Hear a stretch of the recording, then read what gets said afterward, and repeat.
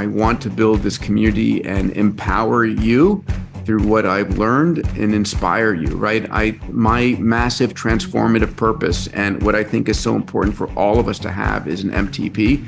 My massive transformative purpose is to inspire and guide entrepreneurs to create a hopeful, compelling, and abundant future for humanity. And a massive transformative purpose is what you're telling the world. It's like, this is who I am. This is what I'm going to do. This is the dent I'm going to make in the universe. Hello, Nick.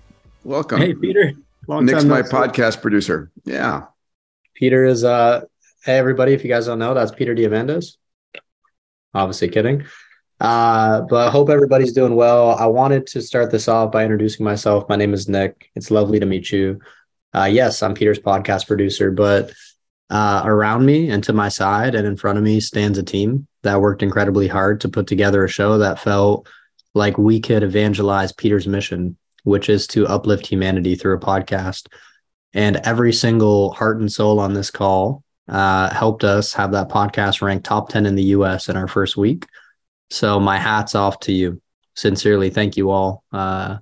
Your support has meant the world to us, and it's confirmed our efforts, and it's just continued to help usher this mission forward and put Peter in front of more people, which I think we need in an ever-growing, loud world.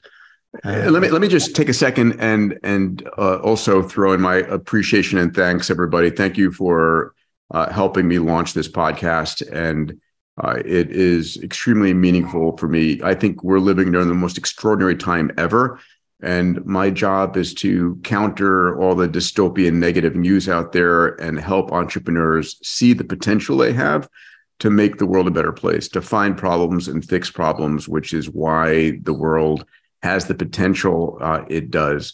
And this podcast, Moonshots and Mindsets, is all about helping people, to inspire them to take their moonshots, to shape their mindsets. And I've said this before, let me just take a second to say it again.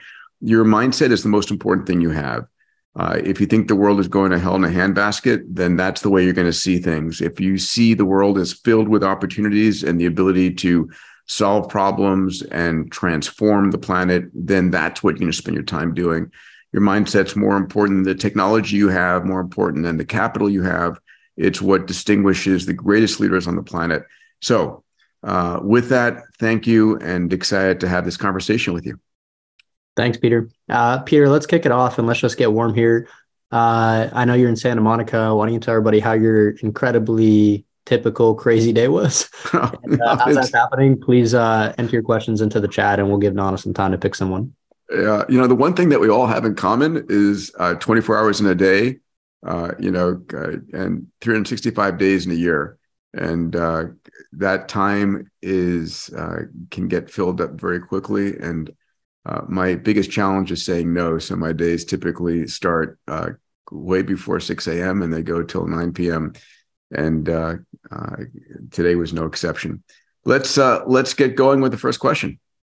All right, let's do it. Donna, please feel free to find a question in the audience and pull them up. First up, we have Adrian Juarez. So Adrian, if you could please unmute yourself, that'd be great. Yes. Hi, Peter. Hi, everyone. So my question was, out of all the problems that you guys talk in your podcast, which one do you think is the most important one or urgent to solve?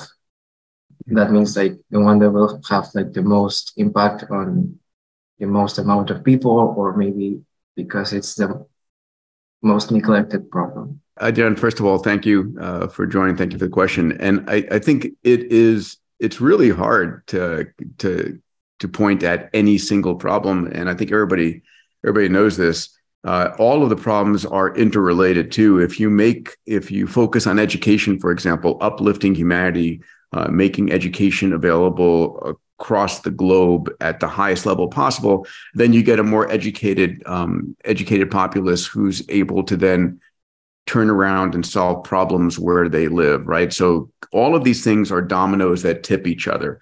If you focus on health and you make people healthier around the world, then their productivity increases. The amount of time that they've been spending not being able to be productive because they're not healthy gets reduced, and therefore they're able to contribute more. If you give access to more energy to people around the world, then they're able to be more productive. So all of these things are interrelated, and it's ultimately about how do you help people spend more time doing things that make the world a better place. But you can attack it from many different areas. I think the central point is people's belief in themselves to solve problems. Uplifting that mindset element is very important, and then empowering them to do these things. I've personally spent a lot of my time in the health space because I'm excited about it, of how do you add, healthy decades to a person's life. I'm also very passionate about education and reinventing the education space, but I don't think you can point at one particular area, and at least I can't make that argument. People make an argument about carbon and about the environment. I completely get that, but you can attack that from, again, education, from energy, from health, from multiple different ways. So let me leave it at that. That it's a valid question I struggle with.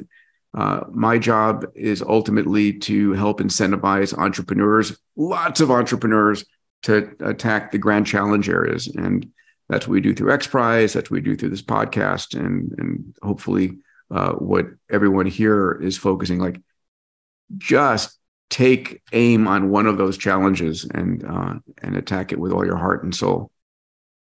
Thank you, Adrian. This episode is brought to you by Levels. One of the most important things that I do to try and maintain my peak vitality and longevity is to monitor my blood glucose. More importantly, the foods that I eat and how they peak the glucose levels in my blood. Now, glucose is the fuel that powers your brain. It's really important. High, prolonged levels of glucose, what's called hyperglycemia, leads to everything from heart disease to Alzheimer's to sexual dysfunction to diabetes, and it's not good. The challenge is all of us are different. All of us respond to different foods in different ways. Like for me, if I eat bananas, it spikes my blood glucose. If I eat grapes, it doesn't. If I eat bread by itself, I get this prolonged spike in my blood glucose levels. But if I dip that bread in olive oil, it blunts it. And these are things that I've learned from wearing a continuous glucose monitor and using the Levels app. So Levels is a company that helps you in analyzing what's going on in your body. It's continuous monitoring 24/7. I wear it all the time. It really helps me to stay on top of the food I eat, remain conscious of the food that I eat, and to understand which foods affect me based upon my physiology and my genetics. On this podcast, I only recommend products and services that I use not only for myself, but my friends and my family, that I think are high quality and safe and really impact a person's life. So check it out, levels.link/Peter. We give you 2 additional months of membership, and it's something that I think everyone should be doing. Eventually, this stuff is going to be in your body, on your body, part of our future of medicine. Today, it's a product that I think I'm going to be using for the years ahead and hope you'll consider as well. Awesome. Now we have Jeremy. Thanks very much, Peter. So my question's probably a little bit more tool specific. I was playing with the GTP3 chatbot this morning, and I asked it to generate a beat poem about carbon credits, and it did it in about amazing, a second. isn't it? Like, I love it. It blow away. It blew me away. I thought you don't get much more random than that. And, you gonna read it to us? If you want me to. The first couple of lines. One of my colleagues. Yeah. By the way, I'll just read. It wrote 2 whole stanzas. I'll just. Okay. I don't know if you can see it. Yeah, I can't. But it's okay. Go ahead. Yeah. It said carbon credits, a way to save the earth, a way to make a difference, a way to give birth to a new way of living, a way to be green, a way to make a change, a way to be seen. So that's the first stanza from GTP3 with the prompt, write a beat poem about carbon credits. It was a bit of a homage to Tim Minchin, if any of you know a great comedian. But so it got me thinking about these tools. I mean, obviously Google, Microsoft, Apple, are spending billions on training data sets and releasing these tools. But I'm wondering if you can talk a little bit about how people who are starting or trying to build exponential organizations and addressing some of the challenges you talked about. How do you see these kind of tools being deployed to augment our capabilities, and how should we think about using them?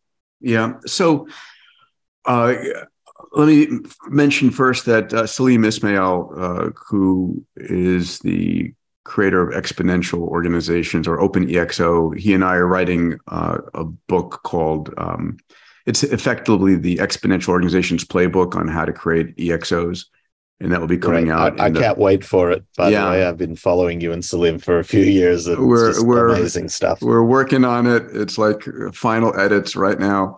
Awesome. But so what you pull up, what you speak about is really important. It turns out, I think that every single profession, no matter how you think of yourself, if you're an artist, a writer, a physician, a lawyer, an architect, a designer, every profession is going to have an AI co-pilot. That's a phrase that Reid Hoffman, the founder of LinkedIn, I was having dinner with him a month ago, and he mentioned that. I've talked about the idea that it's going to become malpractice to diagnose as a physician without AI in the loop.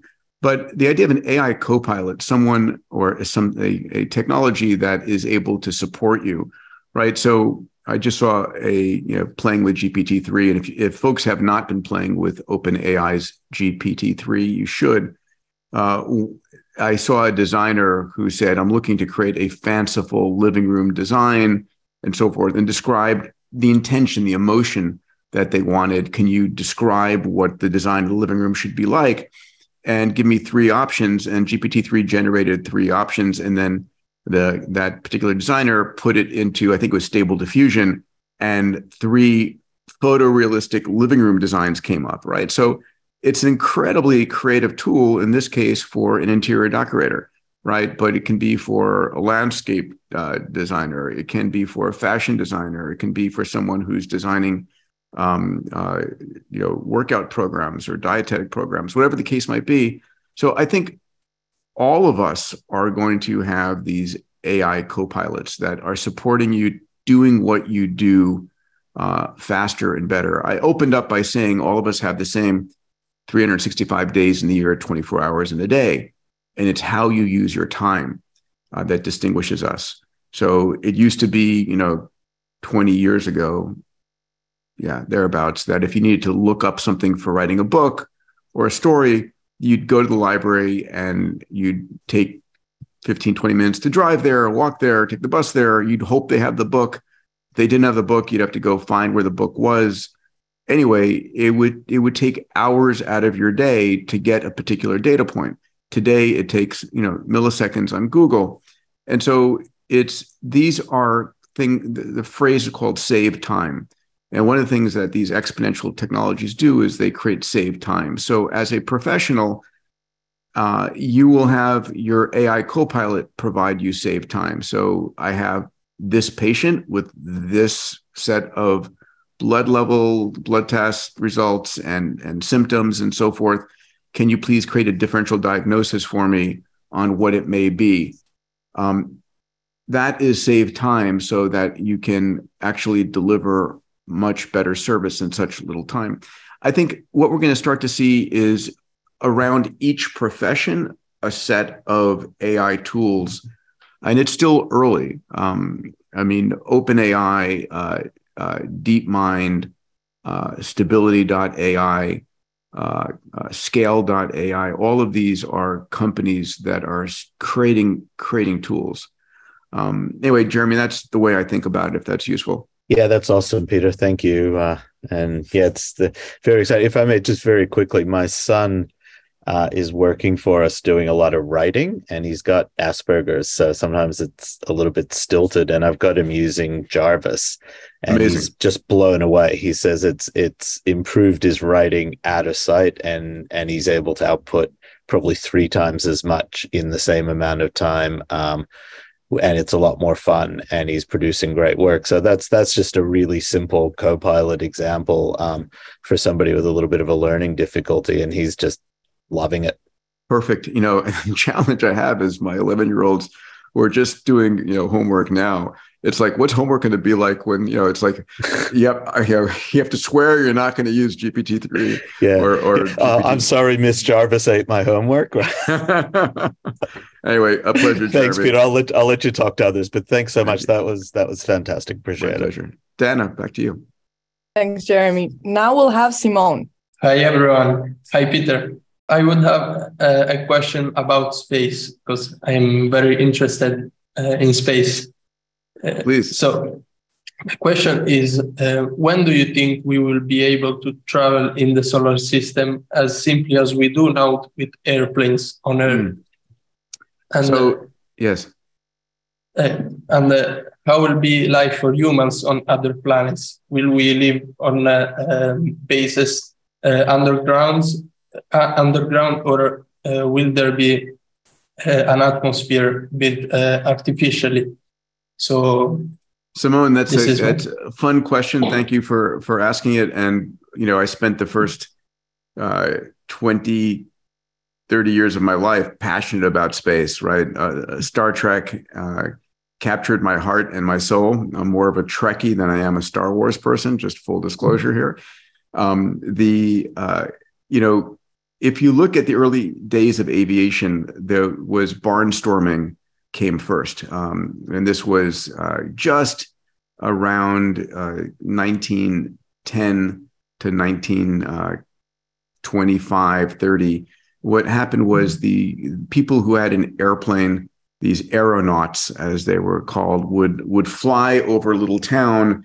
And an airplane flying over town back then was really, an unusual sight. And the airplane would go land in a field, and everyone from the town would go to the field to see this airplane and this aeronaut. And the guy, or typically a guy, but could be gals as well, would sell for $5 for a day's wager to take you up in a barnstorming. And they would go up and fly around and come back down and land. And typically it was safe.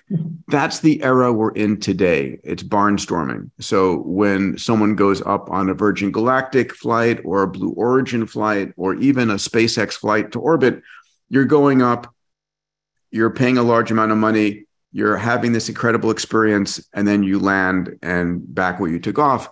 And that's the era we're in. And then what occurred next was we went from barnstorming to travel, first with airmail and then with point-to-point travel, right? Lindbergh in 1927 flies from New York to Paris and opens up the aviation industry. And I think the idea of interplanetary travel, we need the vehicles. There's no question that Starship is the first of those vehicles. Elon's got Starship under development today. And I think we'll see Starship hopefully flying in the next 2-3 months to orbit. And that vehicle, the big rocket. Yes. I have Starship right back there in silver. I have Saturn V, the Falcon Heavy, and Starship models behind me here.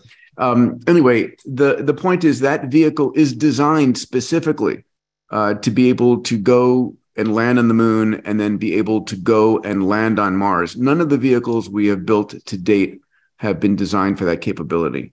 And so it really takes someone with the incredible engineering intelligence and prowess that Elon has and the wealth to be able to pull that off. Now, as to where we're going to live on the moon, I think we're going to be living under the ground in what are called lava tubes. There are these large, from the early formation of the moon, when it was molten to some degree, these large caves, if you would, that are sealed. Imagine being able to fill the lava tube with an atmosphere and you weigh 1/6 of your weight, right? If you normally weigh 120 pounds, you weigh 20 pounds on the moon. And weighing that light with a pair of wings strapped to your arms, you can fly, which would be like, for me, that's what I'm looking forward to. On Mars, I think on Mars, where you weigh 1/3 of your weight, it'll be more difficult, but we'll have probably domed cities. And, the science fiction has done an incredible job. The world changes very rapidly once we're also able to have AI and robotics in space, where we can send humanoid robots to the asteroids, to the Martian surface, to the moon, and have it prepare that situation for us. So when we land there, there's a habitat ready, the food is ready, the energy systems are ready, versus having to go and create it ourselves. Anyway, Simone, thank you so much for your question. Dana? Thank you. Thank you very much. Thank you. Thanks, Simone. Up next, we have, my apologies if I'm butchering your name, but Bo, I think is your name. Yes, thank you. Peter, massive fan. I was recently introduced. I wish I was introduced to you earlier, but I feel like I'm catching up. In the Welcome middle aboard, of Life Bo. Force. I'm in the middle of reading Life Force right now, and I'm curious, it might be a bit of a spoiler, but I'm curious what most excited you in 2020? And then a follow-up question to that, what are you most eagerly anticipating about 2023? Wow. So I wrote and published The Future is Faster Than You Think in 2020. And then Life Force came out at the beginning of this year. And I think it's fascinating because every year I'm blown away by the incredible progress that we're making. You know, one of the things I do, Bo, every year at my Abundance 360 Summit is I look back 100 years. And so in 2022, I look back to 1922. In 2020, I look back to 1920. And I ask the question, like, what were the breakthroughs back 100 years ago? And you should do this as an experiment for yourself. When you look back 100 years ago and you search far and wide for the breakthroughs, it's like, there weren't any. It was pretty slow, right? So I remember last year when I did that in 1921, it was like Vegemite was invented. You know, it was like the water ski was like boards and clotheslines were invented. I mean, it was that kind of stuff. And you realize it's like the speed was so like molasses. And today it's incredibly fast. So, for 2023, I'm excited about a few different things. It really comes down to AI and biotech are the two areas that are moving so incredibly fast.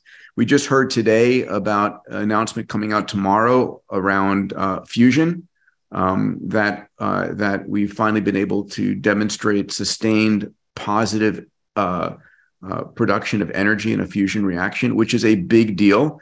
Right. If we look globally, a country's GDP, a country's prosperity has been a function of its access to energy.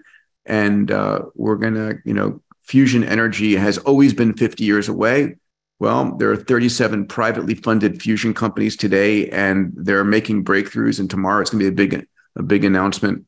So I'm excited about that. So just what's going on in health, in reinventing education. So at A360 this year, I've got some of the top AI experts coming to speak, and also Sal Khan coming to speak about education. So it's about the convergence. So super excited about where AI and education is going to go and where AI and health is going to go. Both of those fields are going to transform, just shockingly fast. And those are two giant industries that in my estimation are ripe for disruption. So tracking those and I'm excited about it all, frankly, but those are the areas in particular, Bo. Thank you. Now up next, we have Marianne, Peter. Hi, Peter. So thank you for being here. I'm a fan as well. I work as a coach at the Flow Research Collective with Steven. Oh, fantastic. Steven Kotler is my co-author on my first three books, Abundance, Bold, and Future is Faster. Yeah. I wanted to ask you about Metaverse or virtual reality. Like, I would like to know your opinion on if this is for you, like, if it will be like a disruptive technology.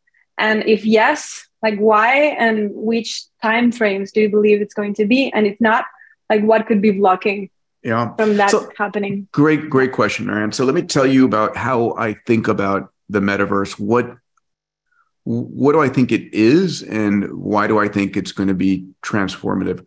So when I look at these areas, basically the convergence of multiple technologies coming in. So the headset technology, right? The VR technology, the AR technology, or they're sometimes called XR in combination, is doing reasonably well. And I'm excited to see what Apple's headsets are going to be and what Meta's headsets are going to be like in their next generation. So the headsets are getting better, but there's a lot more to come.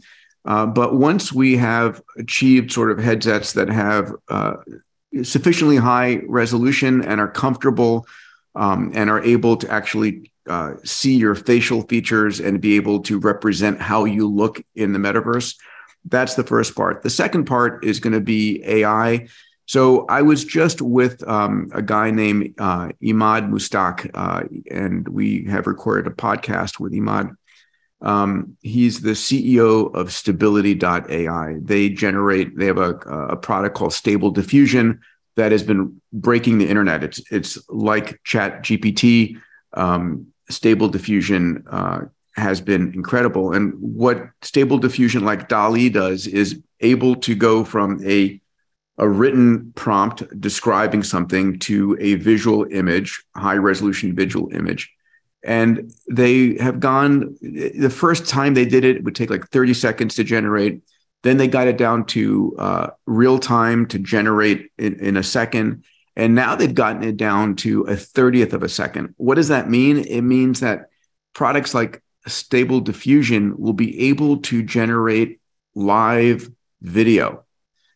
So imagine being able to be in a metaverse and have an AI creating that metaverse for you on the fly in photorealism.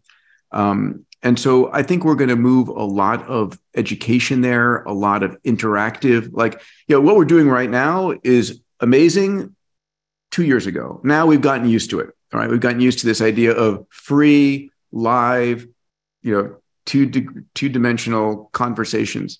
What will occur next is we're going to be all together in a virtual room, sitting together, having conversations, walking around and seeing stuff.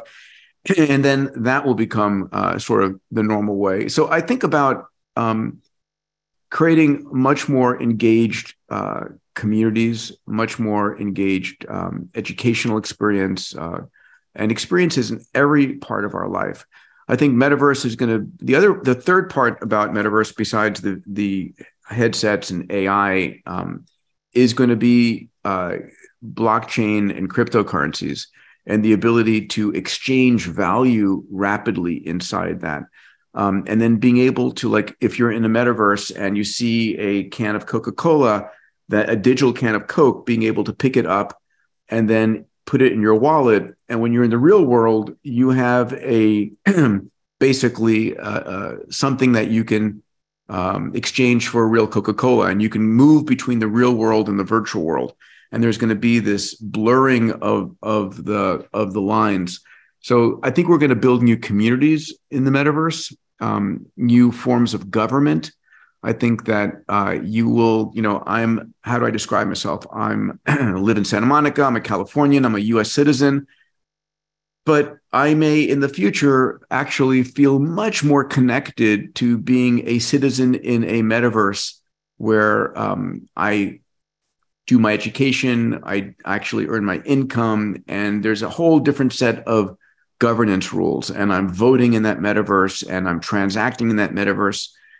And, my 11-year-olds right now, they live in the Roblox metaverse. That's how they think about it. And the most valuable thing for them isn't dollars, it's Robux. It's the cryptocurrency there. As soon as they get any money, they translate it to Robux immediately. So it's coming fast. Yeah. Anyway, hope that helps, Marian. Pleasure. Thank you. Dana. Well, thank you. Now we'll have Maggie. Hi, Maggie. Hi, greetings from Greece, first of all. Hi. Καλησπέρα σας. Καλησπέρα, να είστε καλά. Είναι πολύ... I'm sorry about the Greek for a second, αλλά είναι πολύ ωραίο το ότι ένας άνθρωπος που μιλάει τη γλώσσα μας βρίσκεται εκεί που βρίσκεται. And I'm going to take it in a second in English as well. I just paid my respects because, you know, it's all about origins. And even though we do not speak about origins as much as we do, it is very moving, especially for a small country as ours is, to be seeing people like you being such an inspiration. So my question is pretty much very small, but also very big. I want to know what you believe the greatest, like what your greatest fear for humanity is. Actually. Yeah. So that's a fascinating question, right? And it's a fair question to ask. There are two different sides of the equation here. What do I think is the greatest threat not being addressed is one side of the equation. I'll answer that because it's easier for me. And that is, you know, I think the COVID-19 pandemic was, I don't want to call it a practice pandemic. My heart goes out to those who were injured by it, but I think there could be much worse pandemics, and hopefully we've learned some lessons, and hopefully we've put some systems in place, be able to provide early warning and to be able to protect ourselves. I'm concerned about asteroid impacts. We are in a solar system filled with rocks that are flying around, and every 100 years ago, there's a major asteroid impact. You know, luckily, a lot of them have been in the tundra of actually the old Soviet Union, which was a large amount of real estate, or in the poles. But a rather small rock landing in the wrong place, like over a metropolitan region, can cause huge economic and life damage. So the reason I'm concerned about it is it's an existential threat, and it's got such a huge impact, and we're not really doing sufficient work to be able to provide an early warning system. So I think about that. That's one of the existential threats that I'm concerned about. The other side is still extremism in the world. And, you know, the question becomes, how do we prevent people from being in echo chambers and being in extremist situation and being violent? Obviously, the technologies we're creating are massively empowering to entrepreneurs, such as most of you here, to make the world a better place, to uplift humanity. But they can also be used for negative purposes. And so helping people relate to each other is one of the most important objectives. You know, the analogy I use is each of us is not a single life form. Each of us is actually a collection of 30 or 40 trillion cells working together, right? That's what makes up your body. Every cell is alive. Every cell is an individual, and we work together as Maggie, as Peter, whoever it might be. And I don't take a knife and stab my arm because it's me. And so one of the questions is, how do we become more interdependent? How do we become more connected? How do I create a level of empathy with you and everybody? And that level of connection leads us to a point where the better you do, the better it is for me, right? That's the world I think we need to be heading towards. By the way, that's one of the places that the potential for the ultimate level of brain-computer interface, where I'm connected and you're connected and I understand your feelings and thoughts. And, you know, again, it's how do we uplift humanity all at once? So it's isolationism and extremism that is sort of the challenge for me to think about. And part of that comes as well from the dystopian news media cycles, where, you know, we're constantly bombarded by negative news and disinformation. I'm not saying what the crisis news network, CNN, as I call it, or I don't have a good name for Fox, I'm not saying that what they're saying isn't true. What I'm saying is it's all negative all the time. And that's not a balanced view of what's going on in the world. There are so many amazing things going on that they don't penetrate our psyche because we're bombarded by every murderer, every crooked politician all the time. And that's shaping the way we think. right? Our brains are neural nets, and we train neural nets by showing them example after example after example. And so if you're watching the negative dystopian news, you're training your brain towards fear and scarcity. And so I protect what I see, what I hear, what I read, who I hang out with very carefully, because I want to train it in the right way. Anyway, I hope that that helps. Heideka? It did. Kego, I wanted to take it a little further to the mindset, honestly, and how we would be able to, like, seriously, collectively, you know, see how a shift in mindset could be possible. But it was an exceptional answer on the existential and the other threats. So thank you. Yeah. Thanks, Maggie. Now we have Michelle. Hi, Peter. How are you? Hi, Michelle. Thank you so much for hosting this. It's wonderful. Of course. So my question for you comes from Life Force a little bit. It says there that the length of medical knowledge now is about 73 days. So I want to ask you about your thoughts on the future of education. And it's kind of a threefold question. Future of education as it relates to decentralized education, blockchain, and the future of workforce, the kids that are coming out of college now, in terms of remote work. Companies have the ability now to hire remote work so inexpensively. So how do you see the competition with the kids that are coming out of college in the US now without much experience with those kids abroad? Yeah, no, that's a great question. So first of all, the speed of change is accelerating, and without question. And the question is, what are we learning? And I don't think schools are teaching kids correctly anymore. It used to be that you would go and learn a skill or learn a body of knowledge that you would then deploy for the rest of your life. And it used to be that life was actually relatively short. So 100 years ago, you would go to school till you were 20-ish, and you would take what you learned and used it for 20 years, and then you were dead at 40 or 50 years old. Now we're in school and we're living 100 years on top of that. And what you learned in school is basically vaporized in terms of its utility. And so what we need to be looking at instead is teaching people how to learn and how to acquire new skills and how to partner with technology. You know, I say there's a tsunami of change coming, and your goal is to surf on top of the tsunami instead of being crushed by it. And if you have a fixed mindset and you've learned what you learned and you're going to use it until you can't, that's just wrong. So how do we teach our kids how to learn on a continuous basis? And one of the things that you can either become an expert in the problem and then use new technologies as they become available to solve the problem, or you can become an expert in the technology, which once it's been overcome by new technology is no longer valid. So I tell people, listen, find something you are massively passionate about, something you would die for, and then live for it, right?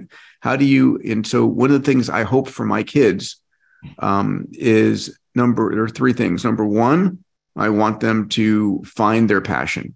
What are they obsessed about? Right now it's video games. Okay, got it. Great. They're going to live their world and their life in the metaverse. And so I can't deny them that. But what are you absolutely obsessed about? What is your purpose and passion in life? Can you find that more than anything else? Because my passion and purpose for space drove me to learn everything I would learn over the next 30 years, way outside of school. I didn't use anything that I learned in school later on. I learned everything because of my passion and having to discover it along the way. The second thing I want them to learn is how to ask great questions. I think one of we're living into a world where you can know anything. And, Chat GPT, Google, all of these things are going to make it more and more accessible. We're all going to have some version of Jarvis from Iron Man where you can ask a question and so forth. So if it's true that what's more important is the quality of the questions you ask, how do we create better question askers? And that's true for kids as well as for CEOs and entrepreneurs. And the third thing is grit, is not giving up. Yes. And so for me, it has nothing to do with technology, but it's those things that are going to allow you to surf on top of the tsunami of change instead of be crushed by it.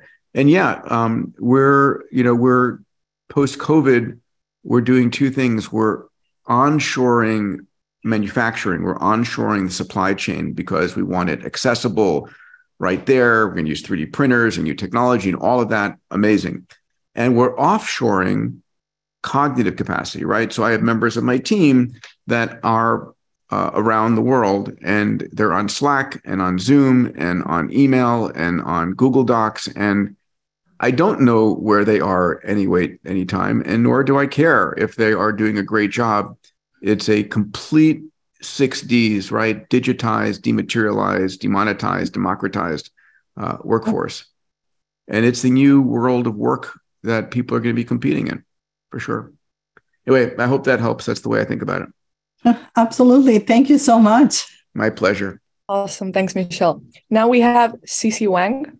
Yeah. Hello, Peter. And such a pleasure that I can ask you the question in person. I'm actually a huge fan. I have read your books, and it definitely brought light into my life, looking at the positive impact that human and society have created in the past 100 years. I think where I'm curious is, when we're building exponential organization, looking at this hockey stick growth curve, then we know exponential technology going to lead exponential change.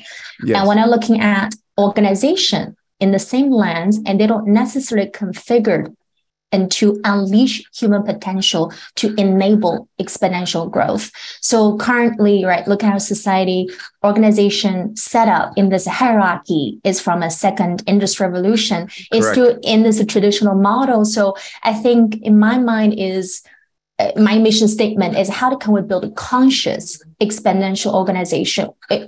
Go both ways. So one way is looking at facilitate exponential change through technology. Another one is facilitate a condition to unleash human potential. How would that merge together? What would be your advice in that?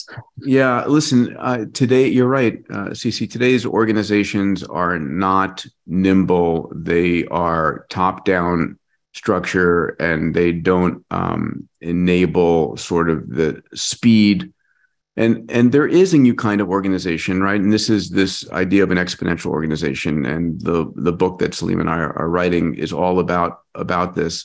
And an exponential organization is a much flatter organization. It's driven by a massive transformative purpose. That is the guiding principle and mindset that everybody's aiming towards. It's a culture that is data-driven, not opinion-driven. It used to be that the expert, was the person whose opinion you listen to. And, I define an expert as someone who tells you exactly how something cannot be achieved, right? How it can't be done. And we go away from expertise and we go to experimentation and data-driven decision-making. So I think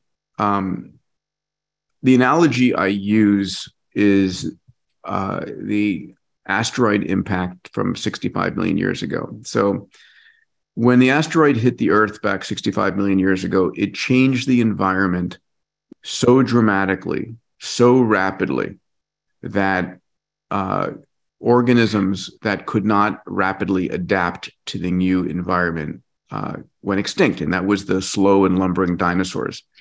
But the furry mammals that were rapidly able to adapt came out to dominate on the planet.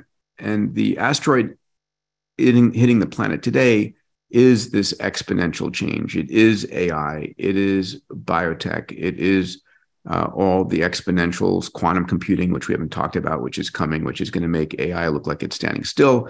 Anyway, so there's a lot of change coming. So it's, how do you create agility? How do you create a nimbleness? And a lot of the old style companies are not going to be able to adapt, and they will go away, and there will be new business models, right? Very famously, about 3 years ago, when Jeff Bezos was still CEO of Amazon, at a shareholder meeting, he made a statement that said, I don't know that Amazon's going to exist in 30 years. I don't know if you remember that, but it was like, good on him to say that, because the average life of large scale companies is falling rapidly. And Amazon's one of the most innovative companies. And even so, there are going to be new strategies, new approaches that come along out of the blue that reinvent whatever business Amazon's in. So it's I'm watching all the time to see. So we're going to see companies that are going to be built on top of AIs, right? Where, every employee's got an AI co-pilot of some type, where AIs are driving a lot more than the humans are. I don't know, maybe. I don't have an answer. It's so funny because when I was talking to Imad Mustak, the CEO of Stability.ai, I said, how far out can you look? Meaning, how far out can you predict what's coming? Because people ask me, I go to Dubai to give a keynote and they say, Peter, can you talk about the world 50 years from now? My answer is no, I can't. I can barely talk about the world 10 years from now. 50 years is impossible. And so Imad said, I can barely see 2 years from now. And I think that's what's interesting. We all have to be continuous learners, right? So in the chat, I saw someone saying, Peter, how can you mentor me and so forth. So that's what this podcast is about. It's about mentorship. It's about bringing the smartest people on the planet and talking about what are their moonshots and how do they see them coming, and then what are their mindsets, right? And then the other, the books I've written. By the way, if you're an entrepreneur starting out, Bold is a really great how-to book for entrepreneurs. The Future is Faster Than You Think is a great book that Stephen and I wrote, sort of looking at the next decade ahead. And then, Abundance 360 is where I sort of mentor in group around 400 entrepreneurs and CEOs.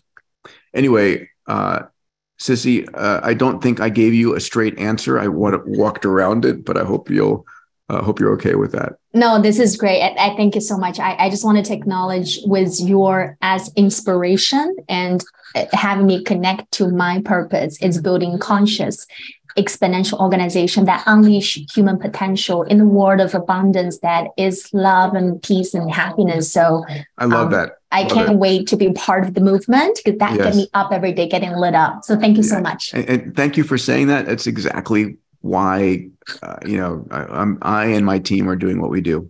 Yeah. Thank you so much. Yeah, thank you. A brief note from our sponsors. Let's talk about sleep. Sleep has become one of my #1 longevity priorities in life. Getting 8 deep, uninterrupted hours of sleep is one of the most important things you can do to increase your vitality and energy and increase the health span that you have here on Earth. When I was in medical school years ago, I used to pride myself on how little sleep I could get. It used to be 5.5 hours. Today, I pride myself on how much sleep I can get.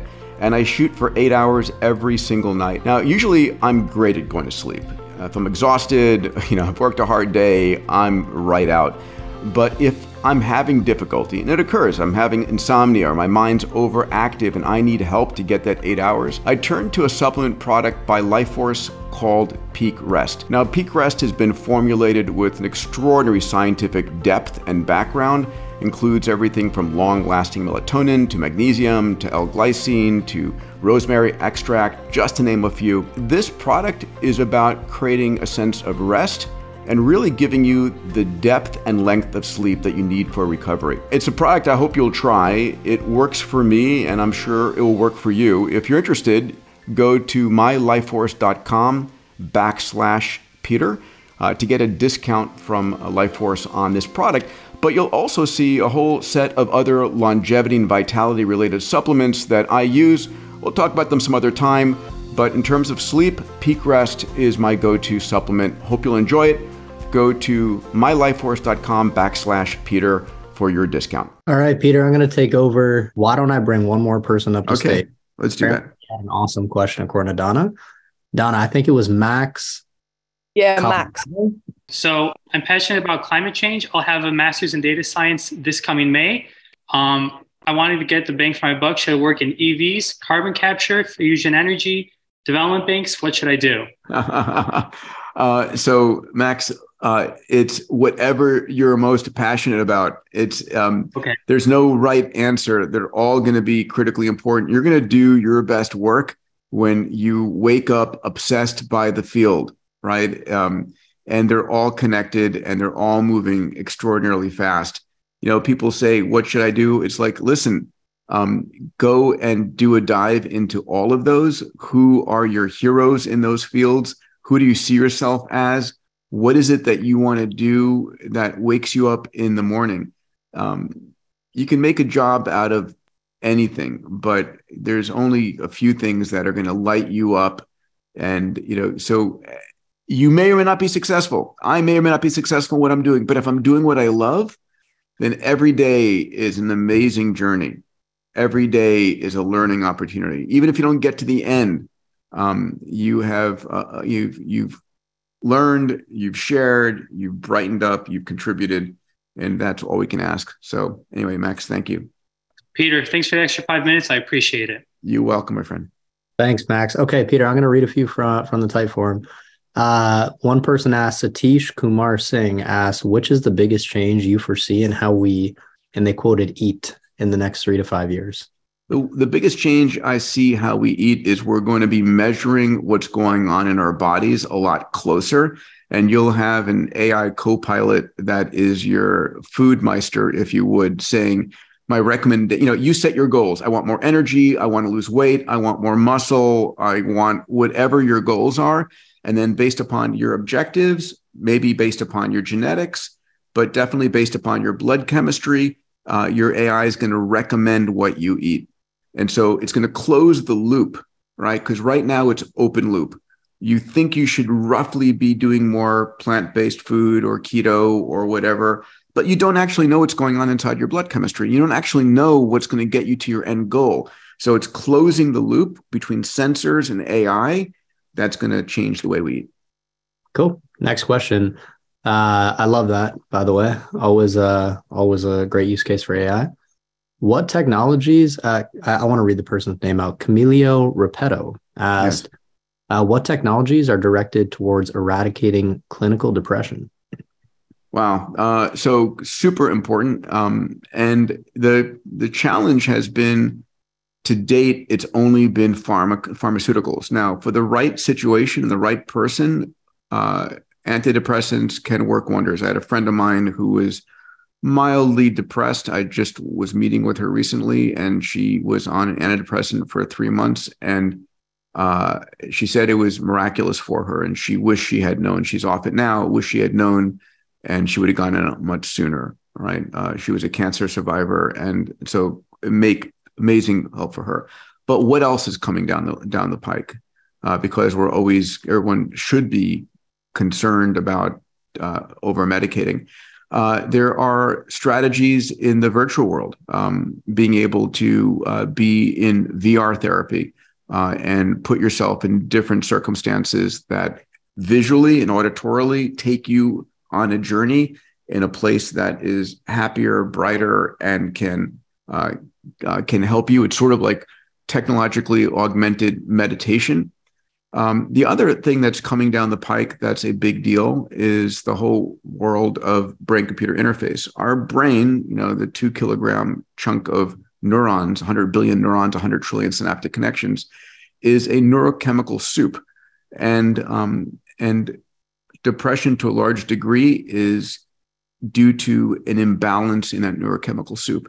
So the question is, if you have the right sensors and effectuators, electrodes in your brain, can you turn the dial? Can you turn the dial to be 5 or 10% happier and do it in a way that is really rebalancing your neurochemistry as to what it should be? There are some people who have set points that are naturally optimistic, naturally sort of brighter, and those that are unfortunately naturally more depressed. And can we use BCI to to transform that, not in an addictive fashion, but in a rebalancing fashion. So for me, those are the two areas. I'll mention that we're also going to have a brand new generation of meds coming that are going to come from AI discovery and quantum compute, quantum chemistry, that might be made specifically for you, but that's a little bit further out. Fantastic answer. And this next one, I'm going to put a spin on it so everybody can walk away with some 2023 value here. What is on your mind, and what are your goals going into 2023? How do you set goals? How do you think about the new year, etc.? My goals for 2023, it's really to build this community. I want to build this community and empower you through what I've learned and inspire you, right? My massive transformative purpose, and what I think is so important for all of us to have, is an MTP. My massive transformative purpose is to inspire and guide entrepreneurs to create a hopeful, compelling, and abundant future for humanity. So how do I inspire you? How do I guide you? And the inspiration and the guidance is through the things that we're doing here. And ultimately, it's giving you the tools, right? So there's a question that just popped up. Who should we have as a podcast guest? Please, I look forward to people's input on that. My other goals for 2023 are around launching a X Prize around extending the healthy lifespan of humans. I'm super passionate about that. It's doing more to support entrepreneurs at scale. And I think we're living in a day and an age where we can dream bigger than ever before. And I hope that all of you do. I hope that you up your game, that you focus on the world's biggest challenges, because they deserve your attention. And you deserve to be making a dent in the universe. Nick and Dana, thank you. Thank you, everybody who joined in. Grateful. And thank you for helping us take this podcast to one of the top 10. And tell your friends. And see you guys all soon. Everyone, this is Peter again. Before you take off, I want to take a moment to just invite you to subscribe to my weekly tech blog. Today, over 200,000 people receive this email twice per week.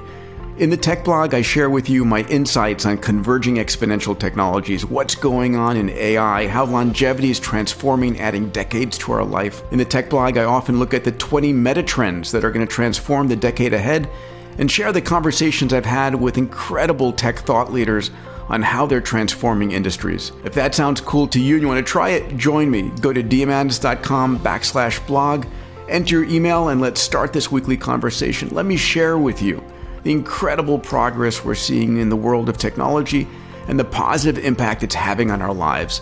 Again, that's diamandis.com/blog. Looking forward to sharing my insights and incredible breakthroughs I'm seeing with you every single week.